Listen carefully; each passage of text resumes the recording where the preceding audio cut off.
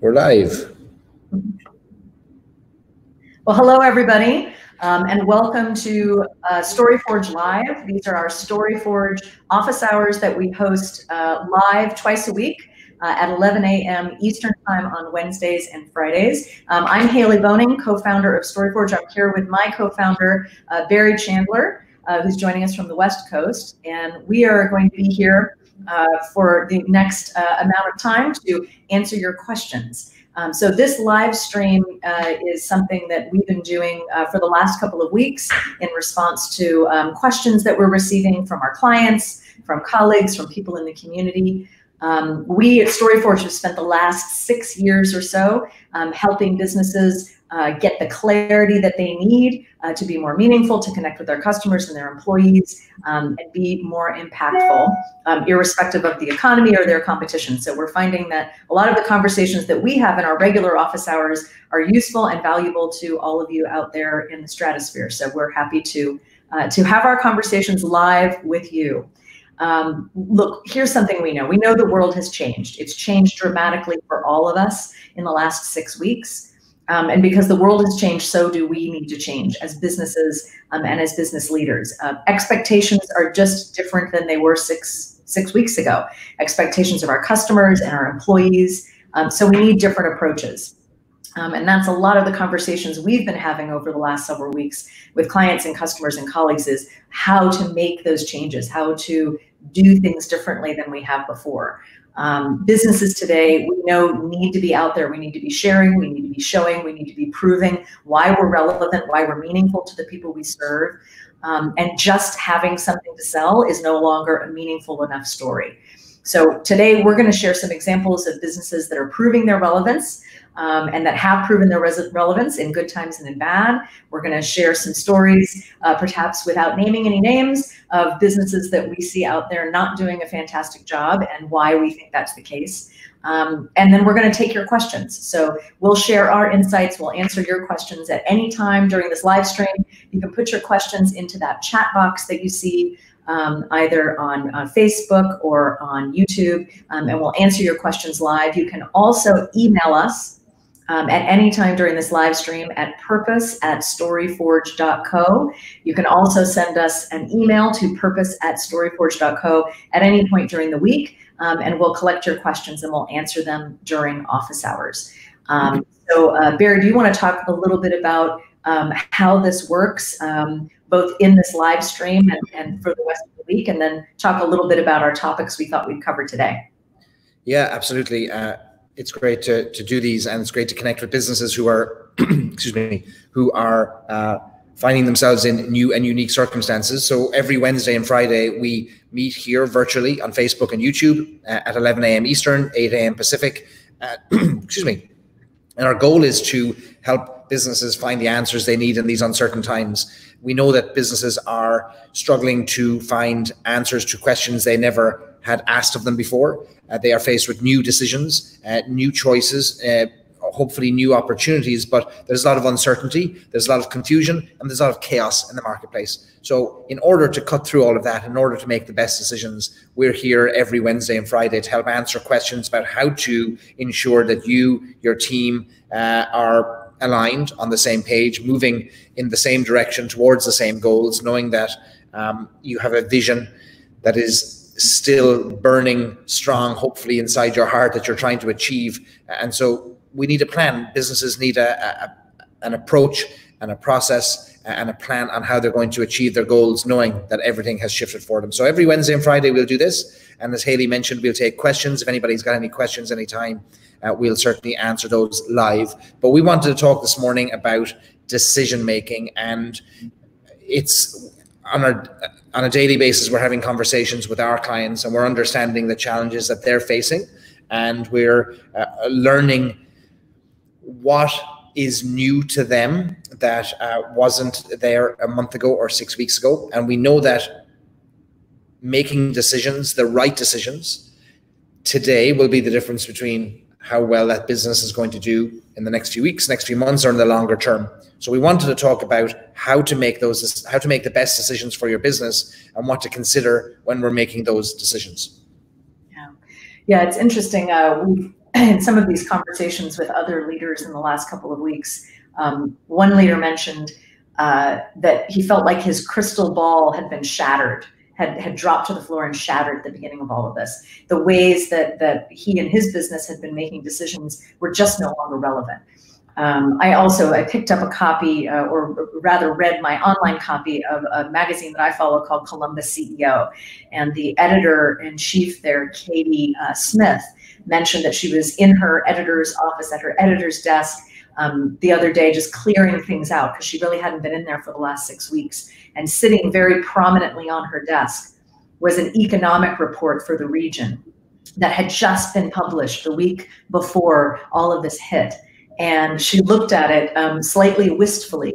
And I'm sure as she was clearing her desk, it went straight into the bin. Because the way that we had predicted things 6 or 8 weeks ago in the business, looking at trends, looking at data, looking at what happened last year, is just not relevant anymore. So the ways that we've made decisions, the ways we've traditionally made decisions in our business, looking at what worked before and what happened before as a way to predict what works now, is just not relevant anymore. So we need a new way of thinking about things. We need a new framework for decision making. So if we rely on the same frameworks that we used before, we're going to make bad decisions. We're going to make poor decisions. And Barry, you were telling me yesterday about one particular decision that a business made. This is one example of many that we're seeing in the press, but maybe you could talk about that decision that they made, potentially a decision that they might have made a year ago or 2 years ago, and it would not have been an issue, but they were using the same decision-making filter that they had in the past, and it went horribly wrong. Can you talk a little bit about that? Yeah, there's a large, let's just call them a large steak restaurant chain that recently received a large amount of PPP funding from the Small Business Association. As many as hundreds and thousands of businesses have received this, and many more are hoping to. And this company faced an immediate backlash from their customers for announcing and celebrating the fact that they had received this money. Now, one of the criteria for receiving this money is that you have to use it to pay your employees over the next few months. And so there's no doubt that this money was being used to pay their employees, but the backlash was not that their employees were going to be paid, but rather that two things. One, this was a company that is cash rich, that is publicly traded, that has access to large amounts of capital. And there are customers of that very same restaurant chain who themselves are business owners who cannot get access to capital, cannot get access to these funds. And their question, rightfully so, was how does a big business like this that doesn't need the money get access to this when we ourselves can't get access to this funding? And it created an online furore, an online backlash. And what was interesting to me was watching how they responded and how others connected to the business responded. They stood firm and defended their decision. And then on Twitter, a grandson of the original founder of this restaurant chain created a long thread bemoaning their decision and complaining about how they made that decision and tying the decision back to how at odds it was with the founding principles of that business 60 or 70 years ago, and how they had made decisions 60 or 70 years ago when times were tough and when people needed help. This steak restaurant chain 60 years ago had stepped up and had fed hundreds and thousands of people and had cleared out all of their kitchens across their chain to make sure that people were fed, and they put people outside their business first. They put their employees first. And he was sharing how he felt this was completely at odds with the decision that was made today, which was executives saying, we'll take this money, even though we have plenty of cash.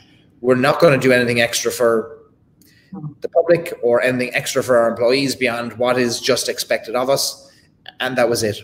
And it showed, and this Twitter conversation got massive engagement because it showed very clearly the stark differences between the beliefs and the values that had made that chain maybe so beloved by its employees historically, by customers historically, and the decision they'd made today, which was clearly financially driven, not for the good of just their employees, but for the stock price, for the bottom line, and that created massive disconnect. So the way they made that decision was, to your point earlier, trying to use the same criteria for decision making today that they would have 2 months ago or 6 months ago before all of this happened, which was, we've got to strengthen our bottom line. We've got to make sure that our stock price, our share price is growing all of the time. Whereas today, those same criteria for decision making are in many cases not acceptable by the public, not acceptable by employees. And we're seeing more and more examples of businesses facing a backlash for making tone-deaf decisions, not fully understanding the needs of those that are in their ecosystem and those stakeholders that they serve. So this was one particularly glaring example, I think, of not having the correct filter for decision-making in place in order to make the decision that would best serve all of the stakeholders. And we're seeing cost to them now of people saying they will never dine there again. They'll take their business elsewhere. You cannot use any kinds of public relations to recover from that bad decision, which could have been made in a much better way. Yeah, what's interesting to me is maybe running with this analogy of tone deaf, that there are businesses out there who have received those PPP loans and have invested back in their employees and paying people for 8 weeks, who aren't receiving the same backlash. Who haven't been called out by their stakeholders, their customers, and their communities for doing something that feels tone deaf. So I'm curious, what are the things that businesses can do to make sure that they're making decisions that are more harmonious and less dissonant, that don't land with a thud when it comes to their stakeholders? What are some of those things that businesses can do? The word authenticity comes to mind, because we're seeing many examples of businesses who are coming out with very moody, evocative, emotional advertising right now, talking about how they've been here for 60 years, taking care of their people, and now it's time to take care even more. And I was having this conversation with somebody the other day, and they had that same question, which was, well, why are we reacting so viscerally to some of these ads, and why are we just tut-tutting when we see them? And the reason is because there are companies who are spending a lot of money putting out ads to make them look incredibly service-oriented and part of the community, when the reality for those customers who have been with them for a while or who have had experiences with them may be very different. And so there's a massive disconnect.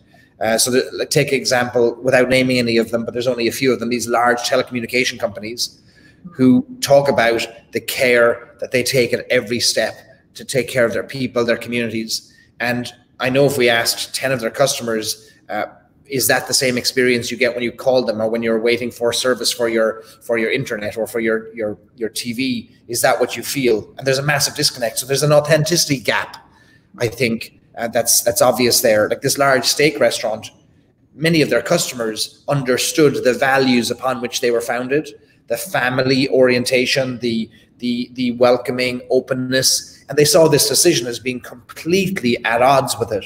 So the tone deafness to me is as a result of not understanding what it is that we're valued for and what it is that people think or understand we're about. And it comes back to things like our beliefs, our values, how we've carried ourselves and demonstrated through our actions over the years who we really are.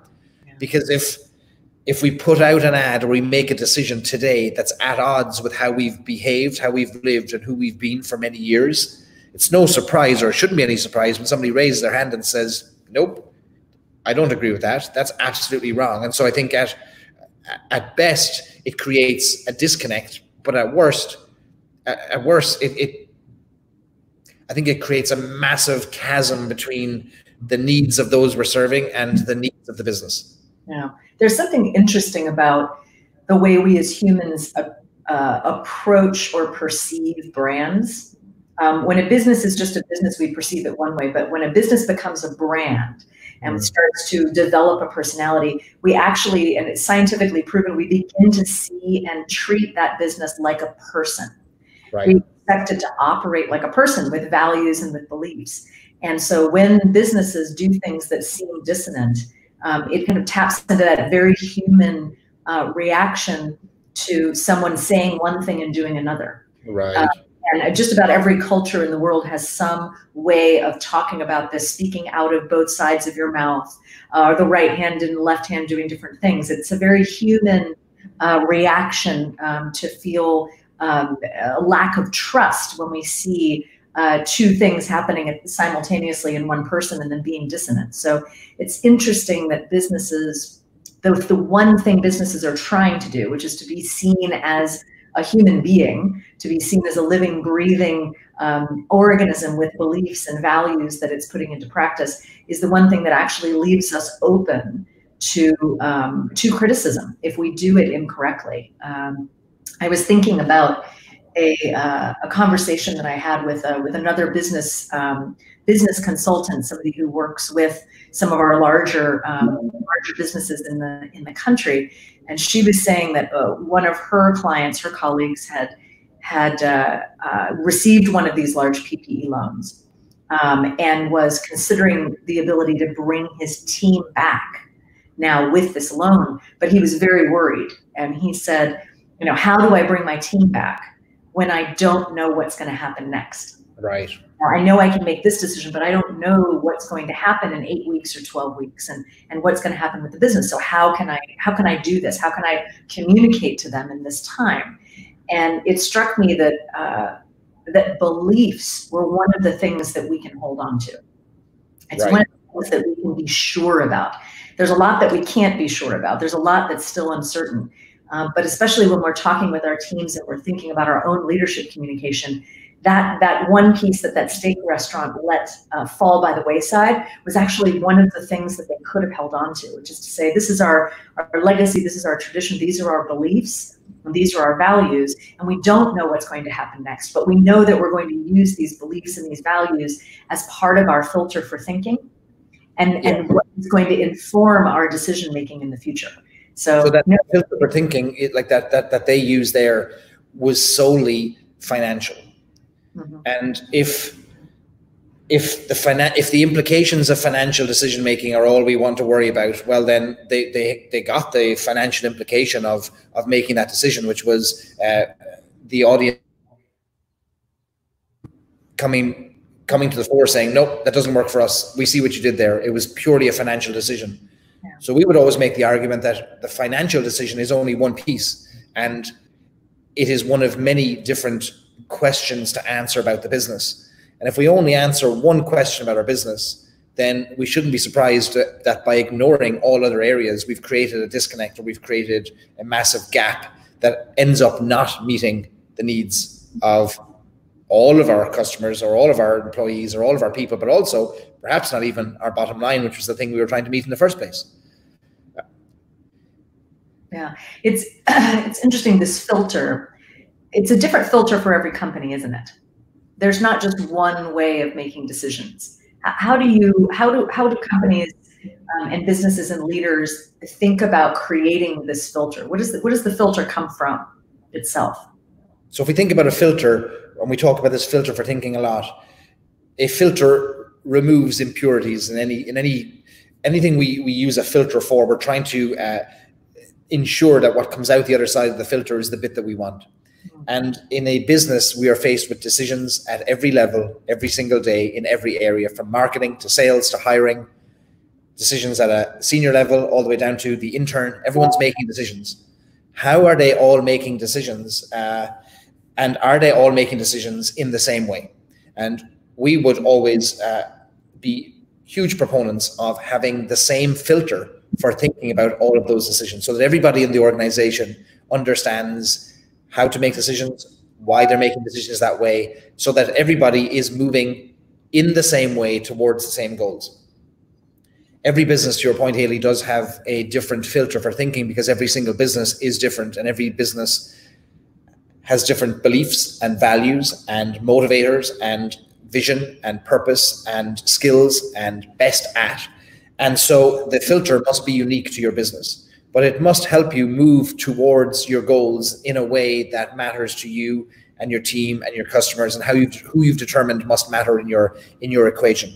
So the filter does change from business to business, but we've seen over the years the benefits of having a filter for thinking in place, and the downside of not having a filter in place at all. And when we were discussing this yesterday, we talked about how people with no filter are generally not regarded very well because they're seen to just blurt things out, and they can often insult people and they can do damage because they have no filter.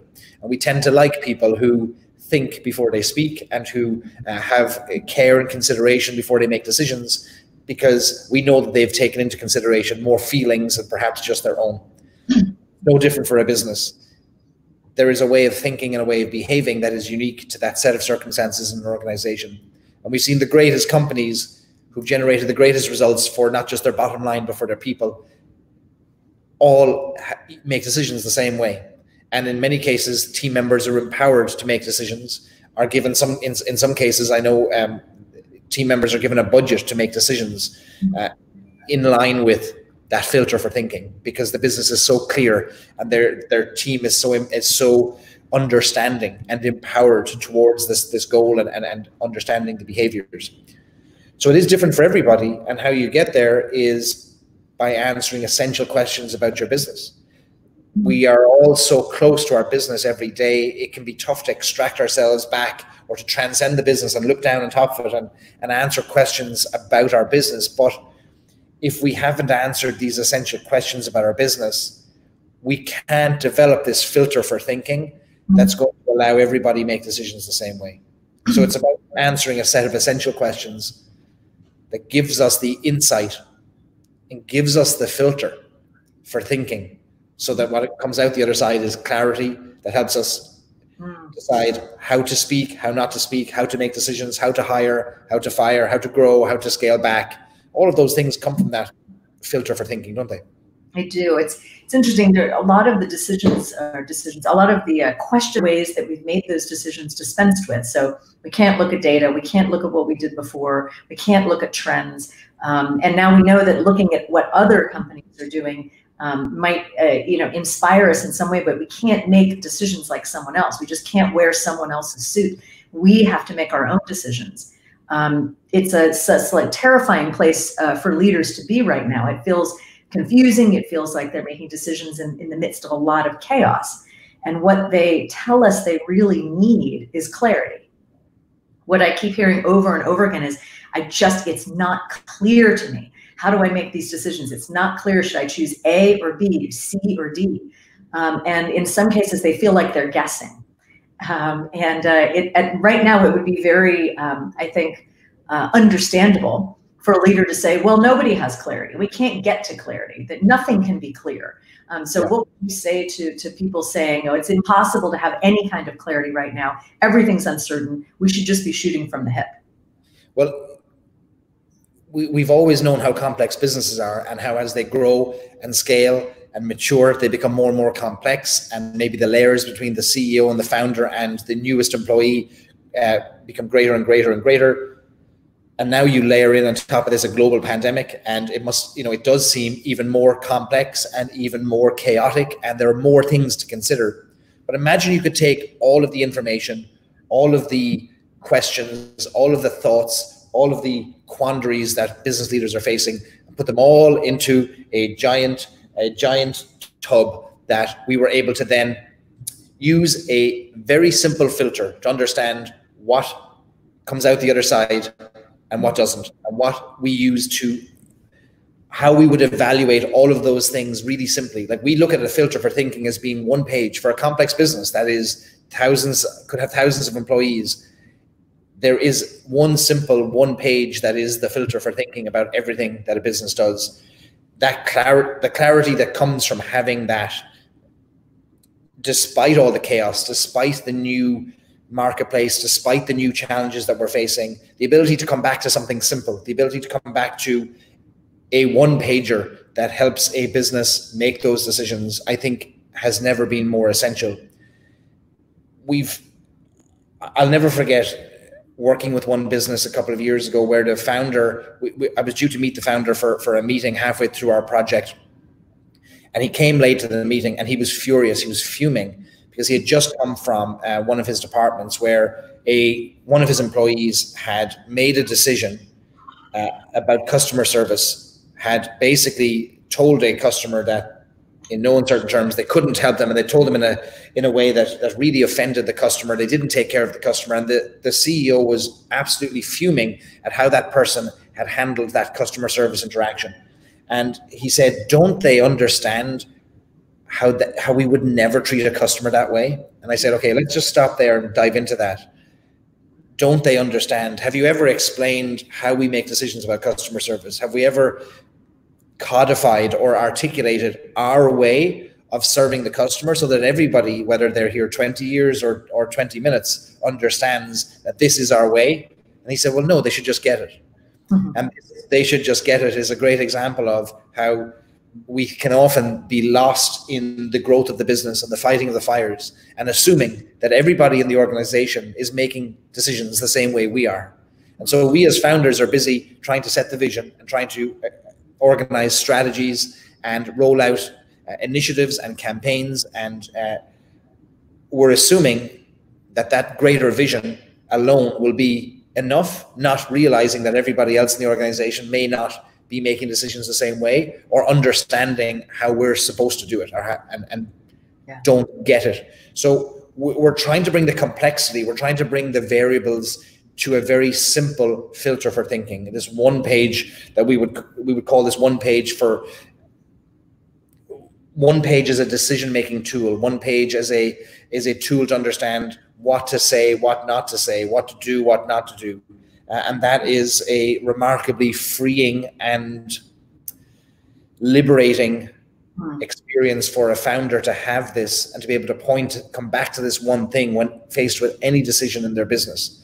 So I think that is the thing that it's becoming obvious now in the press and the news every day who has this and who doesn't, who is using a filter for thinking that has taken into consideration not just their financial bottom line, but the needs of those that they serve, the vision that they have for the world, their purpose as an organization, so that everything externally and internally seems aligned when they make decisions or when they share messaging.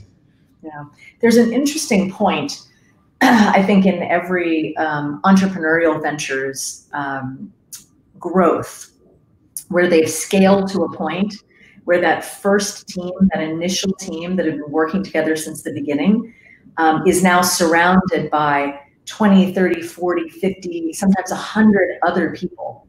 And there's a moment, and we should be able to name this moment, when it all starts to break down, because it hasn't been written down.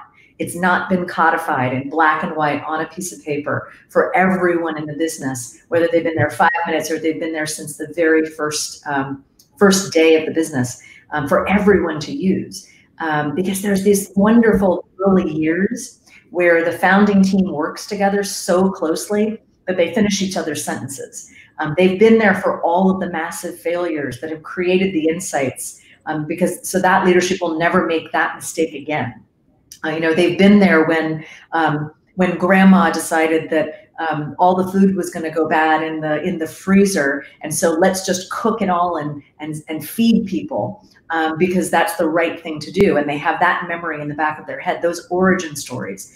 So that founding team, it can feel like you just got the best people in the world working together. And yeah, maybe you do.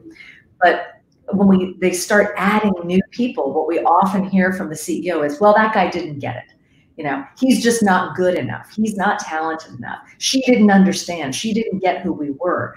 And almost often it is not that person's fault. It's just not. They've been dropped into a business where all of this is in the founder and the CEO's head, and the few people that have been working with her since the beginning all get it because they've been around for the lessons. It's virtually impossible for a business to scale, impossible for a business to grow until they can extract that from that founding team and get it down on paper and use it as a filter for decision making and a filter for thinking for that larger team. Those two small little letters in the word it. Didn't get it. How could two small letters, one tiny word, cause such disconnect and dissonance in an organization? Well, what's it? And it is often clear to the founder, it is often clear to the leader, but it is not always translated or articulated in such a way that everybody in the organization, irrespective of their tenure, can get it. And so when we're talking about a filter for thinking, we're talking about using a set of, we're talking about answering a number of essential questions about the business that allow it to be articulated. And then it becomes the filter for thinking about everything that we do. Yeah, and we have an interesting question from our live stream here from Catherine Lane Klein, who asks, if you have always had a caring message to clients, how does it stay heard now that every company has become, I'm going to use air quotes, caring in their messages? So that is a great question, Catherine. And I think there are two things that come to mind for me, and then I'll send it over to Barry. The first is that stories, really meaningful stories that businesses tell, are both told and also lived. And I think that's an important distinction. So yes, there are a lot of businesses, and we've all seen and made fun of the ads that have come out recently of everyone showing how caring they are through their ads and through their messages. The good news is most of us have pretty highly tuned, sophisticated BS filters as both employees and as customers. And we can see through that. And one of the first ways we see through that is to look at what a company does as well as what a company says. And so that's one of the things as a company, and yours certainly is one of those, Catherine, that has always had a caring message. It's not just the message that's been caring, but it's the decisions that you've made as a business, because that sense of caring is baked into the filter for thinking and decision making that you and your team uses on a daily basis to make all of those little micro decisions that actually all over time, when you look at them in concert with each other, have created a caring brand. And it's what your customers and your employees expect from you. So I think that's one thing, is having a caring message is also about using that notion of caring to make decisions in your business. So that's one thing. I also think how we express that caring in our messaging and positioning has to also be put through that filter. So it's going to look different for every business. One of the things that I think we all are highly attuned to is when every business is talking about the way they care in exactly the same way, it loses both its authenticity, but also its punch and its meaning. So we're all going to care in a different way that's more authentic to who we are and to the DNA of our business. Barry, do you have anything you'd want to add there? I think those are two great points. And Catherine, we know your business has been caring before caring became cool in messaging and marketing, and you've taken care of people for a long time. What I'm seeing bubbling to the top now positively when I'm hearing about new companies are things that they're doing. So to Haley's point about living that message, it's how they're using that belief about care, not to market and say, well, we've always cared for you and we're here for you and we're all in this together. No. We know not everyone's in this together, and we know most businesses sadly are about the bottom line. What I'm seeing bubbling to the top now are businesses that are genuinely acting upon the beliefs with no expectation of return financially immediately from that, but rather saying, look, we've always been about this.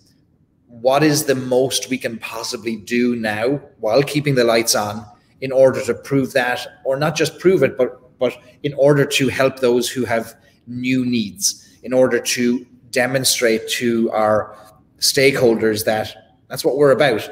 We're making tough decisions, and maybe sometimes that's at our cost, but we'll do that right now because others have a greater need. So I'm very anti-marketing messages right now, and I'm very pro-meaning and demonstrating selflessly what we're doing that is aligned with who we've always been. And if everybody says we're in this together, yet everyone is still struggling, that tells me that not everybody's thinking about fixing the problems or addressing the challenges that we all have collectively. But I'd love to see more businesses trying to figure out what they can do now that the needs have shifted. And we had a question on one of our previous streams, Haley, and the question was posed about, well, how do I get more people to share my message now? And our response immediately was, that's the wrong question. The question is not how we get our message shared. The question is, what can we do now more than we've ever done before, using our skills and our beliefs to change the realities, the unfortunate realities for so many of the people that we serve. I think that's how we're going to get heard as business leaders and organizations today. Yeah. And we've always preached that, haven't we? To anyone who listen and to those that won't, we've shouted about stop marketing, start meaning, start mattering. Yeah. Well, and I think one of the, you mentioned earlier, Barry, that there are these essential questions, these fundamental questions that we need to ask of ourselves as businesses so that we can create this unique and authentic filter for thinking for our own business, this filter for decision making. And this is maybe one of those important questions that speaks to Catherine's question as well, is to think about who you serve as a business. So who are your stakeholders, and what do they need, and what do they want? And if you've asked and answered these questions a year ago, you should do it again right now. And hopefully you have attained a level of intimacy with your customers, with your employees, with your community, with your partners and your vendors and suppliers, that you can probably guess how their needs have changed in the last 6 to 8 weeks. But it would be a very fruitful exercise to go back and revisit that. Not just in your own thinking, but also reaching out to all of those people in your community and finding out what their needs are, and how can you find opportunities for win-win-win situations where multiple stakeholders of yours are being served, including your employees, including your bottom line, including your business, but solving those needs through your unique skill set and the unique ways that you can approach the problems in the world that you were trying to solve 8 weeks ago and you're still trying to solve today. So that's finding those insights and then acting on those insights with caring and with love and with attention to the needs of all of your stakeholders will do so much more for your business than putting together a marketing campaign. I think there's an important realization that many businesses are having, which is those returns perhaps that we had financially over the past, be it quarter or year or 2 years or 10 years, so that expectation of return is maybe different now. The returns may be diminished for now. So knowing that we may not get the same returns and the decisions we make will not get us those returns immediately, what can we still do to take care of those that we serve based on our principles and our beliefs? And if we look around us, bars, restaurants, service industry and the hospitality industry is practically shut down, is for all intents and purposes shut down. But I think I was observing the actions of one of the world's largest drinks companies that turns over billions of dollars a year, and their route to market through bars and restaurants is shut down now. They can't sell their spirits through bars and restaurants. And I've been watching and observing their messaging over the past few weeks, and none of their messaging at all has been about selling more spirits or having consumers order online or directing them to retailers to buy their spirits. Instead, they've mobilized their entire street teams and on-the-ground people to serve meals and buy meals for bartenders and servers in restaurants. So every day in cities around the world, their street teams go to restaurants that are serving, and they will pay with their company credit card for meals for bartenders and servers. And their hope is that they can meet the needs and they can take care of those people who have served perhaps the drinks of that company for so many years. And they know that, look, we can't make money right now, but what we can do is take care of the people who've taken care of us. And so they're spending money, knowing that, of course, in time it'll come back and the loyalty that's built in from this will return. But it's acknowledging that there is no immediate return to the cash flow that they had 2 months ago. But instead, what can we do to meet the needs of those who need us and who we need moving forward? And so I think there has to be an element of selflessness in approaching this, knowing that it's not solely about the bottom line, that there's the longer term return is going to come from trying to rise that tide for all the boats, not just your own. Yeah. And I'm also interested in, I'd be interested as well if folks are listening to share stories that you've heard of businesses who have found opportunities to do that selfless work, but also companies that have found ways to find those win-win situations where multiple stakeholders are being served simultaneously. While it's not a for-profit business, there's a group here in Columbus, Ohio, where I'm based, that has started a group called Curbside Concerts. So recognizing that there were two stakeholder groups that they had that had a specific need related to COVID.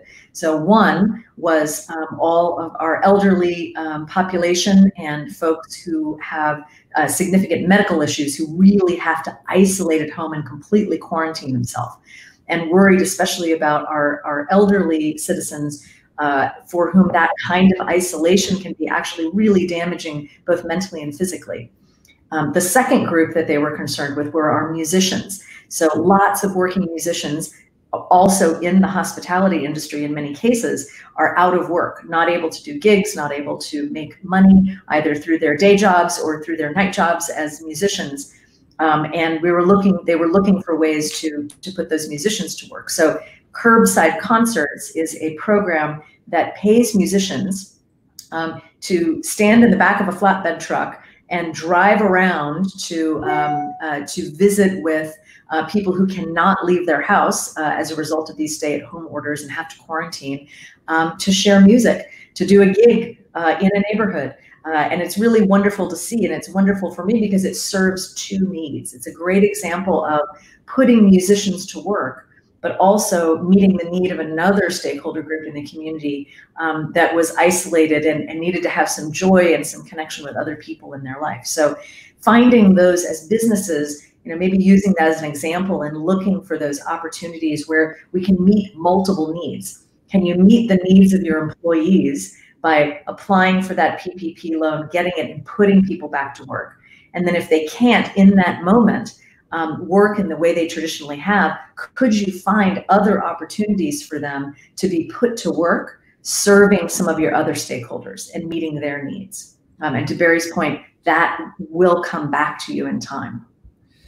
This coronavirus and the impact it's had and the world it has created has laid bare for all to see the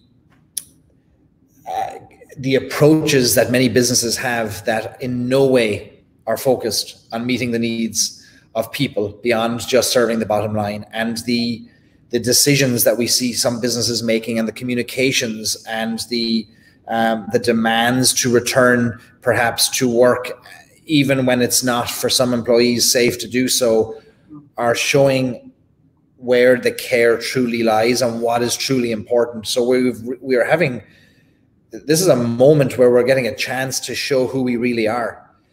And we've often talked about how if we first figure out what it is everyone in our ecosystem needs, and then we figure out how to meet those needs, we make the argument that we'll be rewarded financially as a result.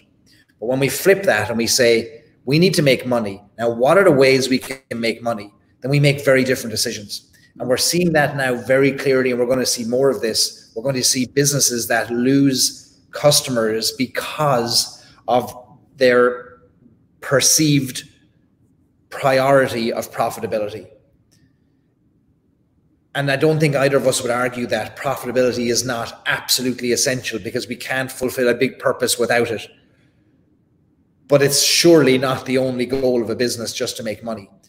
And if that is all that is being communicated through actions and through messaging, then we shouldn't be surprised when some businesses don't make it because customers have determined that's no longer important to me.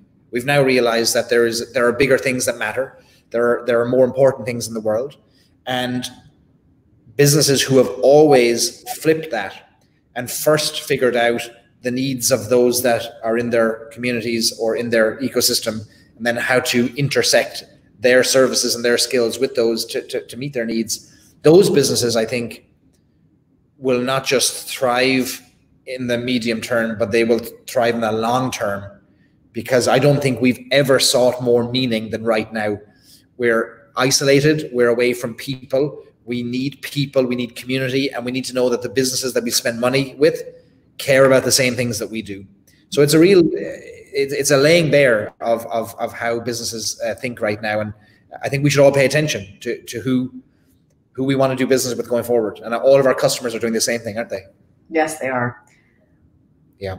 So just a reminder to folks, throughout our live streams and also throughout the week, you can email us at purpose@storyforge.co, purpose@storyforge.co. Let us know your questions. Let us know what you're hearing. Share stories of businesses you think are doing things right and stories of businesses you wish were doing things differently. We'd love to get your questions. You can also, at any time, pop a comment or a question or an insult or a complaint into the live stream chat, and we'd be happy to address them or contradict them in turn. So thank you for joining us today. We'll be here every Wednesday, every Friday, 11 a.m. Eastern, 8 a.m. Pacific. We are going to share more examples of businesses that are finding ways to connect, to be meaningful, to matter, and to have the ability to make the best decisions for themselves, for their business, and for their people, and how you can perhaps replicate some of those approaches as well. So we look forward to seeing you here on Friday again at 11 a.m. Eastern. And until then, stay safe and stay at home where possible. Yes.